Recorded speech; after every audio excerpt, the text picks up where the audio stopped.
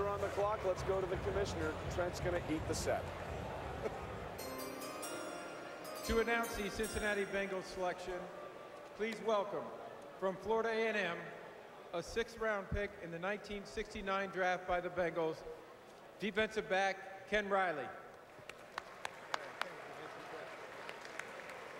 With the 55th pick in the 2014 NFL Draft, the Cincinnati Bengals select Jeremy Hill, running back, LSU.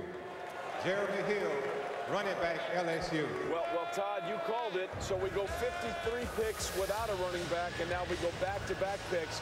There are two separate discussions here on Jeremy Hill, one on the field, one off it. And interestingly enough, Carlos Hyde, who's my top back, I don't know if he was yours, Mel, still on the board. This is the second running back to come off the board in Hill.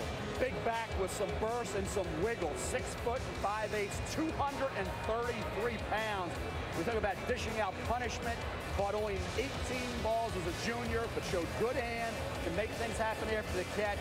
He stays focused on the job at hand. He could be really good. This kid, I tell you, we had Les Miles yesterday we talked to, head coach at LSU, raved about Jeremy Hill. I call him, instead of Jeremy Hill, downhill. Because when he gets that head of steam going, he will run you over, and he has enough change of direction.